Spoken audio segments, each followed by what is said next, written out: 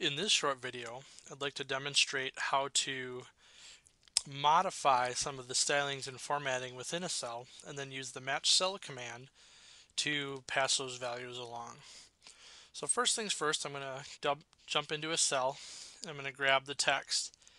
And here you can see I'm in the normal text editor. So what I can do is I can make different changes to it. So if I want to change the font from maybe Romanesque to say Script C or something like that, and change the size to maybe something like 3/8, I could make those types of changes that are specifically stylized, and then what I can do from there is that when I accept that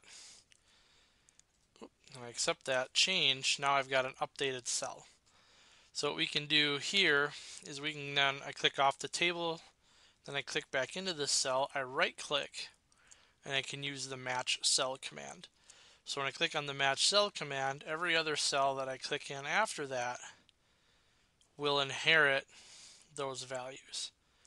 So just a question that came up on tech support, and I wanted to show people how that match cell tool could be used and how to manipulate the font um, as well. So hopefully that helps. If you have any questions, let me know, and have a blessed night.